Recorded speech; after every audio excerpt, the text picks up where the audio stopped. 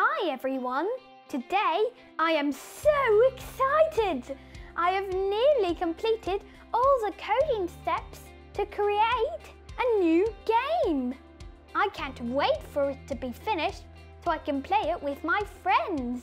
I better get to work. There are 8 main different types of game development languages. Python is probably the easiest to use, but it's easier to understand if you are a bit older. Today I am going to use block-based coding instead.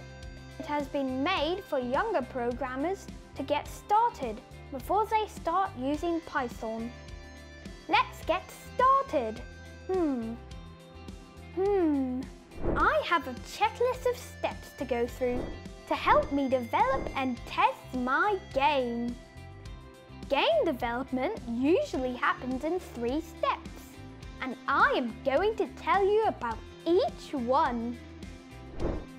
Step 1 is pre-production. This means everything that happens when planning before we get to the coding part. During pre-production, you, the game developer, will come up with the idea and the rules, and maybe even do some drawings of how you want it to look. Here are my first ideas. This is a fun step because you can let your imagination think up loads of different ideas. Step 2 is production. This is a bit where we get to use all our coding knowledge.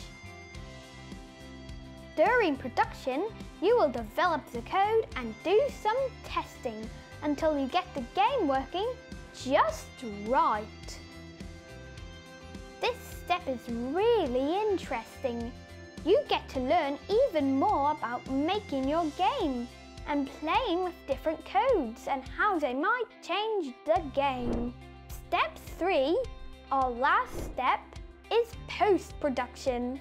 This is when you will get ready to let other people play your game. That is the step I am on now. During post-production, you will be doing some final testing to make sure you are really happy with your game, and then making it available to play for other people. This step is really exciting because you can see what everyone thinks of your very own game. I can't wait to show my friends and family. They will be so impressed. Well, when I get my final testing done, of course. Usually big companies that make your favorite games have loads of people working on one game for a very long time. So don't worry if it takes you some time. You will learn new things every time you create a new game. I'd better go and get finished. What games will you create?